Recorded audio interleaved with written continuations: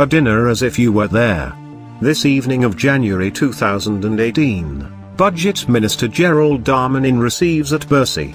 Nicolas Sarkozy celebrates his 63 years, and the young tenant of the ministry, who served as coordinator of his campaign during the primary of the right, held to organize feasts in his honor with the Sarkozy team in full force.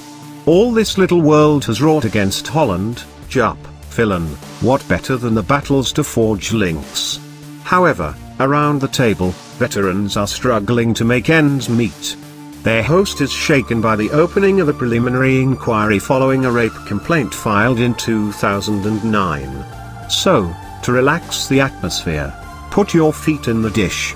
Fortunately, Carla decided to take care of it, writes Ludovic Vigone, a journalist with low opinion and author of Tout Reste en Famille, who is leaving for Fayard on Wednesday, April 3rd. She goes back to one point: Gerald and the complainant went to Chandels, a renowned swingers club in the capital. We still know where we put our feet, right? Nicolas, he never took me to candlelight.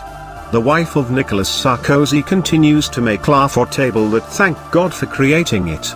Nicely, her husband still asks him to calm down. It is by this improbable scene, as pleasing as it is absurd, that opens the book of Ludovic Vigone, Story of a Friendship. Not just any, the special one that unites Nicolas Sarkozy and Gerald Darmanin. The former budget minister and the new.